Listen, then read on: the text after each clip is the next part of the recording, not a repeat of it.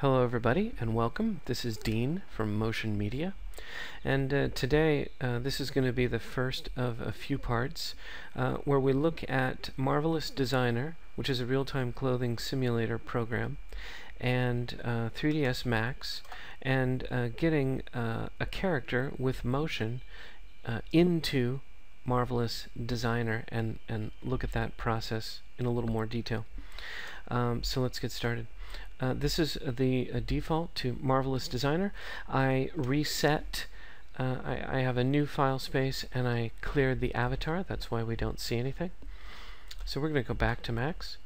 So I have, this is actually a really old character with that's actually rigged with physique. So if you know what that is, you're also really old. So the first thing we want to do is we want to get this character into Marvelous Designer. So before we do that, I'm jumping ahead here, the first thing you need to do is you make sure that you have installed the Open Coolatta tools onto your computer, and simply choose the appropriate bit version for whatever you have, Max or Maya. And I will include this link at the bottom of the video. But that's step number one. Once you've installed it, you open up Max, you've got a character with animation. So the first thing we're going to do is do a point cache on this character, which will basically record the vertex position throughout this entire piece. So we're going to say new, and we're going to, very important, save it as a point cache. I've already got one here, we're just going to overwrite it, and we're going to say record. And so now what it's doing is, again, recording the vertex information, position, and what have you, for the entire 148 frames, and it's saving it to this point cache file. And you can see it looks like it's crashed. It isn't. It just, for some reason, only counts up so high, and there. So now it's done. You can see it's saved. I purposely did the point cache first. Now we're going to, with the character selected, we're going to export selected. We're going to make sure that you choose Open Coolatta and not Autodesk Coolatta. So make sure it says Open Coolatta. I'm going to overwrite the one I have here. And that's very loud. I'm accepting the defaults. And that's it. Now we're going to go back to Marvelous Designer. First thing we're going to do is import the character via Coolatta. That's our character. Import, load as avatar, accepting the defaults. There's our character. If we switch to their animation mode, we can grab the frame slider and see there is no animation. So we'll go back to the edit pattern area. Now we're going to say file, import, vertex animation point cache 2. And this is the point cache we just did. Important here that it's assigned to the body. It's really simple in this case because that's all that's in the scene, but if there were cloth items, you'd see them listed. Make sure you choose this. Next is the scale. My scale is centimeters. Make sure this matches. If it doesn't, it's gonna not work. Say OK.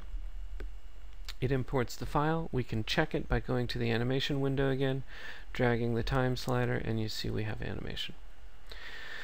Now, I did this on purpose incorrectly so that I could just show what a little workaround here. You can see that in this particular animation the character is moving at a diagonal and thus isn't perpendicular to my viewport here, which is going to make it more difficult to design clothes. I also noticed that I use a Wacom and not a mouse, and it's pretty tricky to do the viewport controls, and I don't have a way to rotate, only zoom and pan. So it makes it a little bit easier if I could have this character come in facing the front viewport.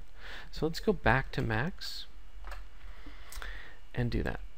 So I'm going to, I'm basically just making an adjustment so that it will be easier for me to work with this in Marvelous Designer. So I'm making a dummy in the center of the world. I'm going to grab the root of the biped, which is the root of the skeleton. I'm going to link it to the dummy, and then I'm going to rotate it so that it's facing more of the front view. And you can see the body didn't come along. That's because we put a point cache on it and it locks it in that position, so we'll just simply remove that. And now you can see our character starts more looking in the front view, which is what we want. So let's go through that process again. We will add a point cache. And we're going to say new. We're going to make sure it's point cache 2. Overwrite the one we have.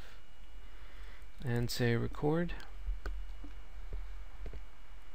And I'm not going to talk through this whole thing, except to say the next video is going to cover building a simple dress around this character, and then getting some animation of the cloth interacting with the body, and then exporting that all back to Max, and then that lining up process. Okay, so now we have the point cache of the animation, so now we're going to export the character again. So export selected. Again, open Coolatta. We're going to overwrite this character. Accept the defaults. We'll go back to Marvelous Designer. I'm going to clear the avatar. Import Coolatta. Here's our new character, which should be facing us. Okay, which is. That's great.